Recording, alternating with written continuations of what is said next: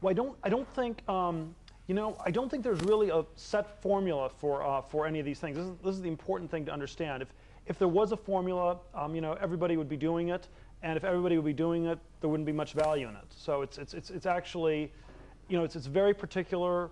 We had our product was viral because you could email money to someone who's not yet a member of the service. So therefore, you could make a payment to people who weren't part of the network, and therefore you could start with a small network, and it could eventually grow to everyone with an email address. But these things, there's a lot of the successes, aside from the anti-fraud technology, come down to the very subtle nuances of product UI, product interface that are really critical, but they're very detailed, and they tend to be very specific to individual companies. So I think it's, I think whenever there are general lessons that are cut across too many different businesses, one of the things you can always tell is that they're almost all bad businesses because too many people can do them. If there was an easy formula, that would not be a business you want to go into.